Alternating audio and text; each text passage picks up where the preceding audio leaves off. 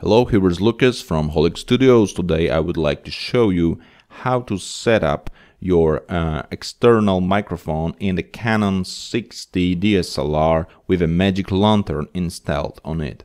In this video I won't be showing you how to install the magic lantern. There is a lot of other videos that you can find this info, but today I would like to show you how to set up the settings of audio to work perfectly with external microphone. In my particular example I'm using the shotgun type SI Electronics ProMic laser. So to set up this, I have made many experiments in many conditions, and the best results I get using the following settings.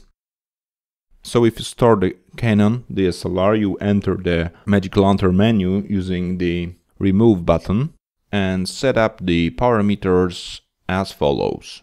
Override audio settings need to be set to on. Analog gain need to be set to 0 dB.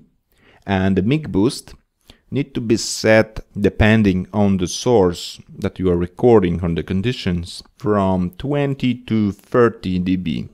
If you are closer to the microphone using wide angle lenses, you can set 20-25. If you are using the longer focal length, you use 30. And another really important thing is in the digital gain section to disable the AGC.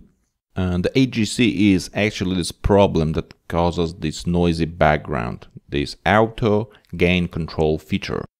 So these settings work perfectly for me, and there is no such really disturbing noisy background in the microphone anymore. So thanks for watching and see you later.